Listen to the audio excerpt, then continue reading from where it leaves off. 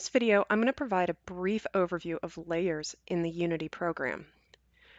Oftentimes, what I see happen for students is you'll get so engrossed in designing your environments and setting up your games that layers is actually something that folks will completely forget about. Layers are a very beneficial element whereby you can lock down or hide elements, especially if you start to get a lot of assets in a single game level. Now, yes, to begin, if you recall, you do have your hierarchy here that you can double click on elements and Unity will take you directly to them. But let's say for sake of argument though, you want to do a little bit more organizing as far as how your elements are placed into the Unity level. The first thing to point out is your layer controls actually are in two locations. The first location that I want to point out to you is in the inspector. When you are working in your inspector panel, if you go right below the name that you chose and next to tag, there's a layers drop-down menu.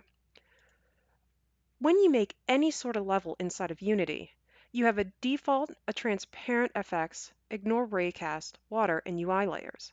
However, you can add additional personal layers to your level if you so choose.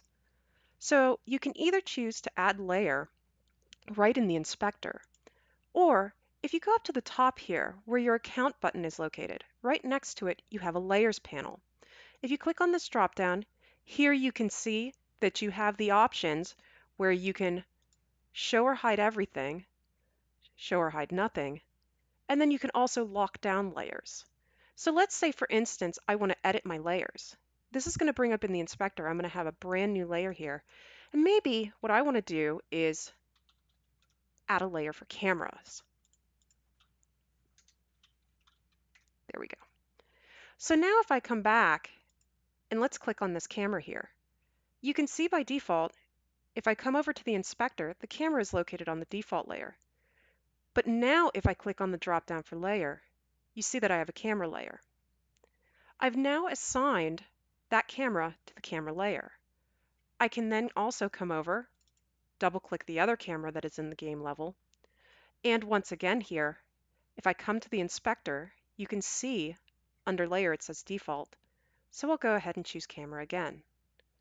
So now when I go between the two objects here, you can see that they're on the camera layer specifically, which means, for instance, I could come in, lock the camera locations, or I could even go in and hide the cameras.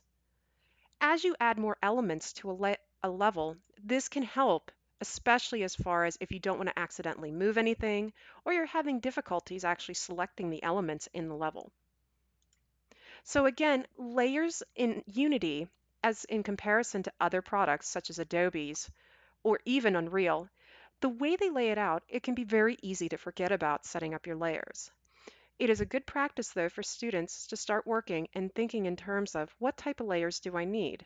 Can things stay on the default layer, or do I want to make additional layers so that I can show and hide clumps of assets that I may not need at that current point in time?